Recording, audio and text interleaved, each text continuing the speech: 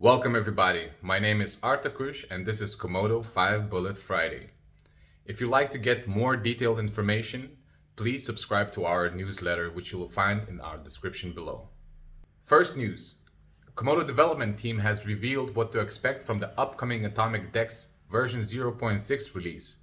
Quite few new features, including hardware wallet support, liquidity provider API, Lightning Network support, native offline QTUM staking, and new protocol integrations. Secondly, AtomicDEX is coming to your browser. A new web-based era is approaching as we successfully completed an atomic swap in pure web environment using Flutter and WASM GUI. Third news, sneak peek of how we're creating a non-custodial cross-chain bridge for numerous blockchain protocols. Fourth news, Komodo marketing team is hiring 4 part-time community coordinators to work shoulder to shoulder with me and Audo. The fifth bullet, Komodo ecosystem project SmartFi raises 10 million in token sale and funded their first 2 million in small business loans.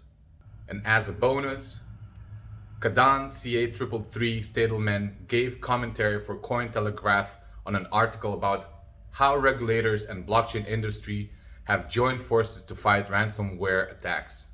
Thank you for listening. Till the next Friday.